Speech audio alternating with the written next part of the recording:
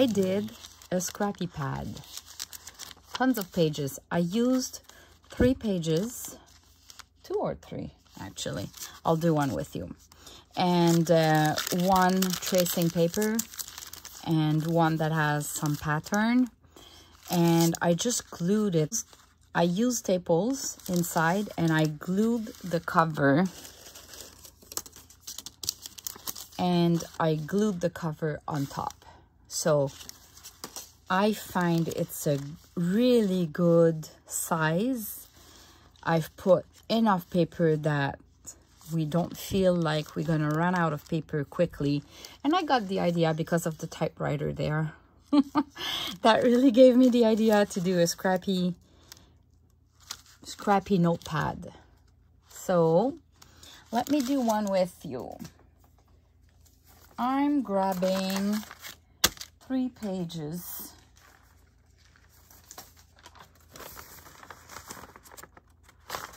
Yeah, I'll grab 3 pages of coffee stain paper. And what I'll do is, let me show you here. Like if I take this and I print it, it might be different if you print on A4 paper, but just measure that. And we can see here, it's 4 inches and 3/4. So I'll go with papers that are 4 inches and a half. So this will give me some place at the left and on the right so they don't go outside. So I'm taking my 3 pages all together and I'll trim at 4 and a half, my first line. And then I'm gonna use this other size because it's 8 and a half, because it's a letter size paper. I'm gonna do one at 4 and a half and the other one will be smaller, which is okay because a scrappy notepad needs to be not the same size. Now if we look here, I place them all together. This one is way too long, so you can either place them all together and decide which length you want. So let's say I go with this, about this. I'm gonna place my paper, and they don't need to be perfectly aligned, as you see. This will be good for another project. Okay, so let me get rid of that first. Now I had 3 pages and I did 3 different pieces, so it's a 9 pages, which is fine. And did I grab any? Yeah, they don't have any design on those, so I'll just mix between the larger one, the thinner one, and the longer one. So I'll just place them, and I'm not even putting them aligned at the top. We don't care because I'm gonna do 2 staples, and the cover here will hide that. So the only thing that is important is that you don't spread your paper being too large. Let's say if I make them really large, you don't want them to be maybe larger than the top here. You know, you maybe don't want that. So you just want to stay like as thin as possible here. So when you place your cover, your top, you see each side is still in. So I go like that, and I add some, and this is how I'm playing with my angles here to have this shabby chic effect here without a need for tearing down the paper. I just find it takes a lot of time to tear down the paper, and sometimes when I want to go quick, I just don't want to tear the paper. So this is a good trick to have a shabby chic style without tearing all the papers. This fold, I'm going to place it down because it's going to give some character. All right, so I have this. see what it looks like. I'll try to zoom out a little bit. Okay, seems like it's too big. So we have all those scrappy papers. They're not scrap at all. I scrapped them. Anyway, what you can do is, I want to add 2 special paper on top. So you can start with maybe just 1 staple here to hold those together so you don't lose them and don't have to redo them all the time. Now I want to add tracing paper. So what I'm gonna do is I'm gonna look at which size I want. So maybe I'll go like this. You can tear it down, but when everything is straight on the sides, I tend to cut as well, so it matches the others. I kind of don't like when there's a side that is clean cut and the other one is tiered on the same paper. So I have 2 straight lines on the sides, which matches kind of. But I don't mind having tearing here at the bottom of the paper. So that's what I'll do. And it's going to give me a little bit more of the shabby chic style. And because I tiered it and I don't want to see the white, I'm going to ink a little bit. And I find that the ink on the tracing paper works really well to age the paper. Like it's kind of almost perfect. So, and the side that I've cut, this one was the original side, so it was already stained naturally. So I stained the 2 sides. Now it's going well. I can maybe pick my top and then I'm gonna decide what I want to do. So let's go with purple and green. Oh, I'm gonna pick this one. It has more designs and this will be the back. So if I go like that,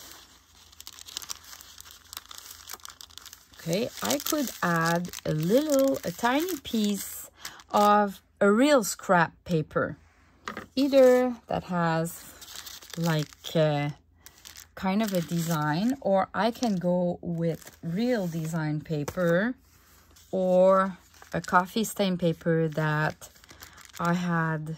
I'm gonna use that one actually. That's a good idea. What about, let me just see if I tear it, if it's gonna be too awful. So maybe like that, and just to make it the same, I'm gonna tear the side with my ruler. So for this one, I'm gonna go just a tiny bit like that. Just hold well. Okay, I've been pretty straight. Good. So let's see how this can look like. So if I place that somewhere like that, and then I'm gonna tear down here, or this way. I think I prefer this way. So I'm gonna tear about here. Let's see how it looks.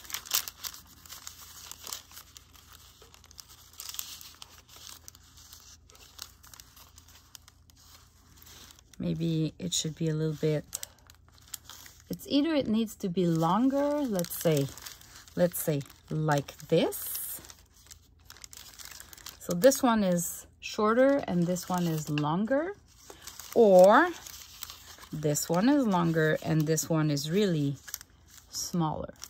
So I don't like the way it cut here, so I'm gonna do that, and I'm gonna figure out my size and I'll just cut the excess. I don't really mind if I cut straight or not, because it's gonna be under the little top here. So now I can place my papers. Oh, I want to ink my sides. I'm gonna ink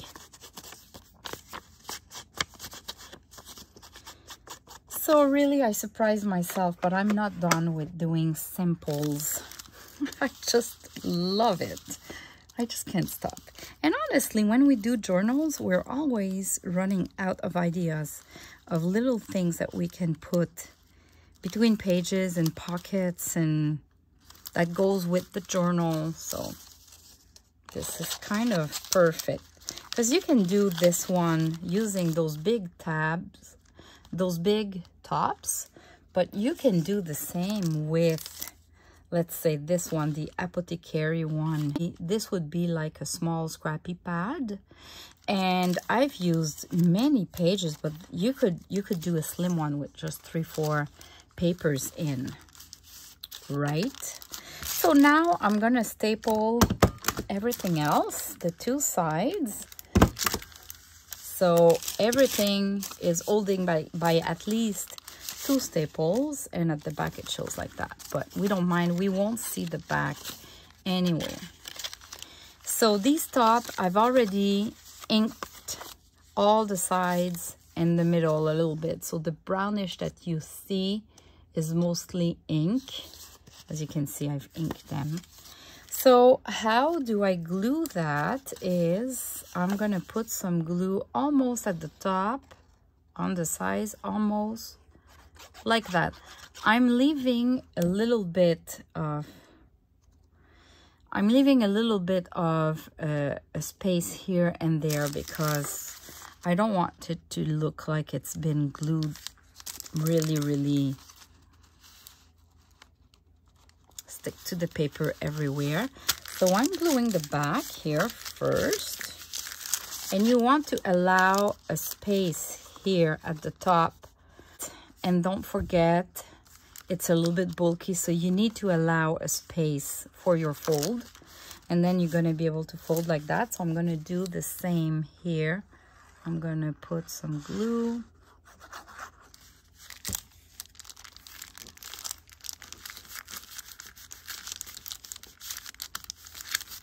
Here we go.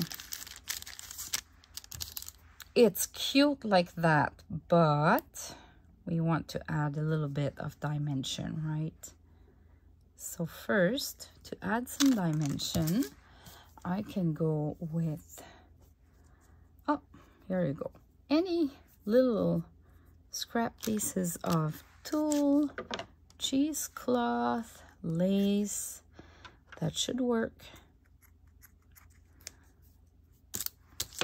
So let me pile on 3 different thin items, not a bulky one. I mean, if you use a lace that is a little bit, that is not really thin, maybe you should just put 2. Okay, this was too much like a triangle. Okay, like this, and maybe a little scrap of this lace.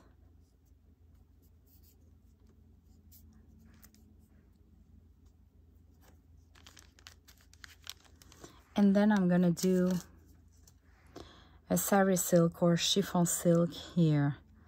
So I don't know, I'm in the green and purple, but I have this here. This is great.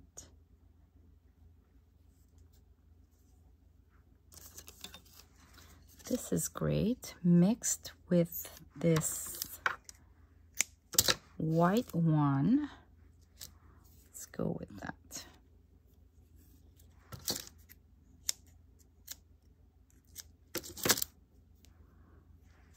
Okay, I'm doing a mess.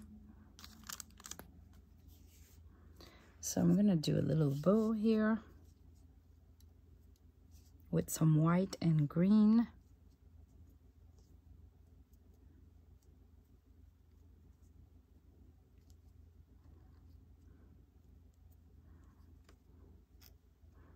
I want it to be really small.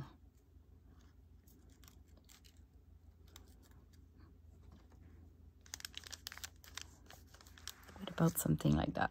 Oh boy, that's cute. Okay, so for this one, I'm using either my hot glue or the art glitter glue, but when it's too thin, I tend to prefer using the hot glue. Create some folds to add some dimension, and then another tiny bit of glue to glue my bow, and apply some pressure to make it as thin as possible. And here you go. Look at that. Isn't it easy? And you still have place here to write down something. Those pads are a good size, and yeah, we can write down almost everywhere, and at some point we can open it more.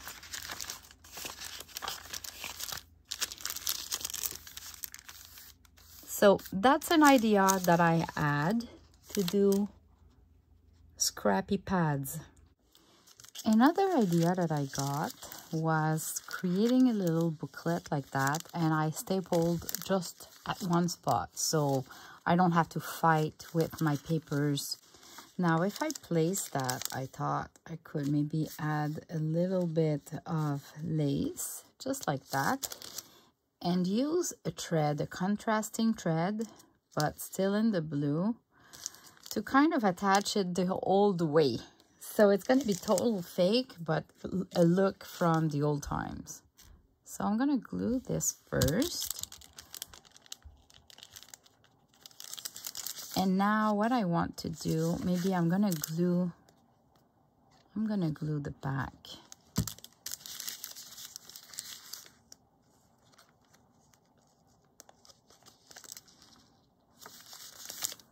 Gluing the back like that. And now I'm gonna do a stitching. So in order to do that, I'm gonna take my pad here. Okay, so I'm taking my pad and a little needle punch that I have in the days I was doing scrapbooking. And I'm gonna do like something here, and I'm not measuring, something like that. I can add more. Actually, I'm gonna do 2 times little ones to look really like the old times, where they couldn't do any stapling and they were doing it by hand. I totally forgot to turn on my camera. So I did one, and I'll show you how to do the other one. So you grab your papers and you go through from the top. You leave that aside and maybe hold it with your fingers like that to have a good tension. You come back and then, because I'm using a small, like a regular sewing machine thread, I'm gonna go through those holes for 3 times, just so I have what it looks like a big yarn. But if you have like bigger threads or yarns, you could just maybe pass once. So we needed that here to do the little knots, so I can cut. Now I can do 2 little knots to hold it at a good place. When I do my knots, I tend to reverse them so it doesn't move.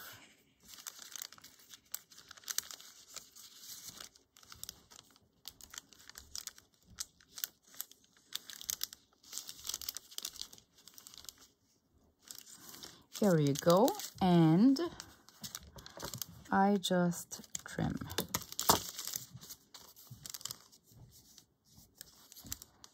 Here you go. Look at that. Looks like really in the old time when they didn't have any stapling. So this one is really simple because that lace design and with the threads and just a tiny bit of lace makes it all. For the last project, I grabbed some papers together and I'm ready to kind of staple them together. So what I'm gonna do is I'm gonna use one of my blank ones and I'm gonna add papers on top to decorate them instead of using those that are already good to go.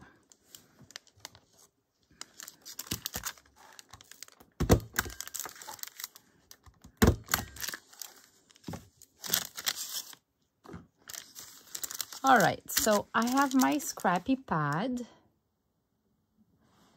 and what I want to do is I'm gonna use portions of those designs because I really love, you know, the laces here and the green and everything. So this one is a bit too big and this one is a bit too small.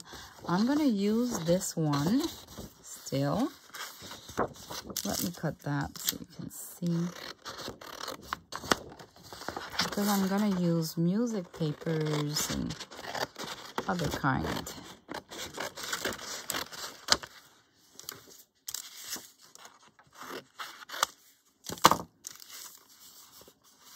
Okay, so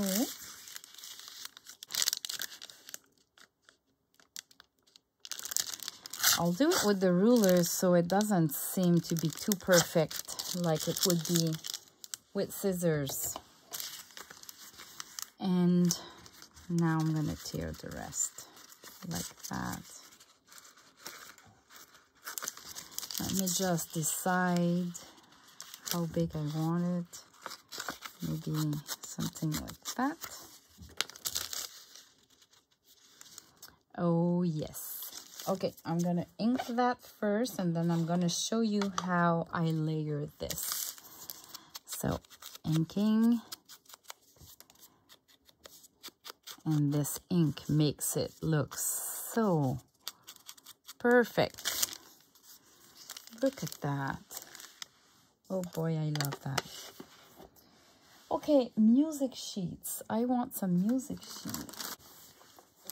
Okay, so I want some music sheets. I keep my stash in a bag. You know what? Just looking at that makes me happy. So I'll just grab one and I'll do the folds however they come. Let me I just want to make sure it's the good length. Oh, that's kind of perfect right away. So this, I would glue that.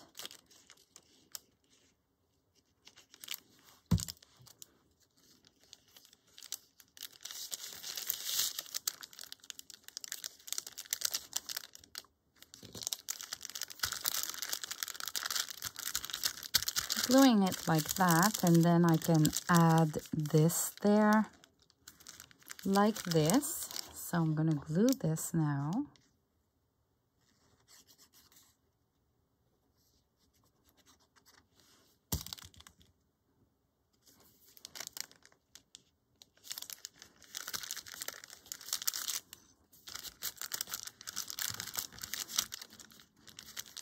Sometimes I just reverse it and just tap like that. There you go. Now I just need a little bow. I'm going to show you the previous one that I did. I just added a little lace there, cheesecloth, and just a little knot on a chiffon silk. And it's a greenish that kind of match the design paper. This time I look on my table and I find this piece of lace. It's a little bit too big, so I'm gonna cut it down.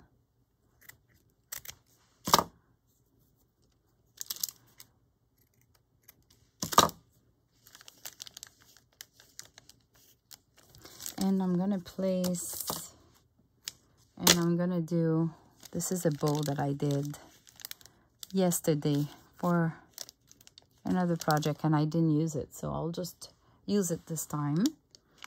So I'm gonna use my hot glue.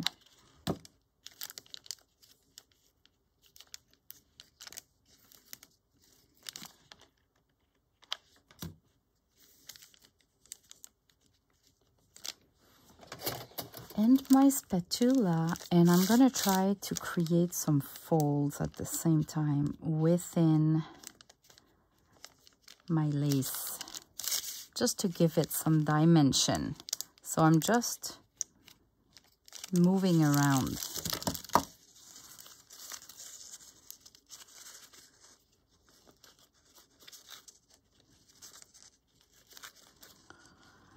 I kind of grab my bow at the same time.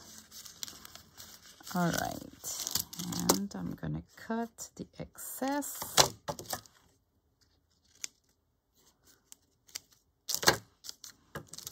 And these leftovers, they're good for another project.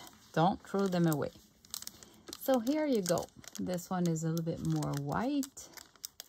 It still has the little green. It's more tone on tone. It matches everything.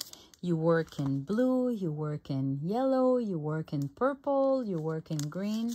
It matches everything. So that's how it works, and that's why I did those neutral ones like this, so you don't feel guilty on gluing more layers on top of it. You're not hiding anything. So I hope you enjoyed watching this video. It's a long one, but I had so much fun playing with that, and I wish you a lot of fun with that kit. Thanks for watching. Bye bye.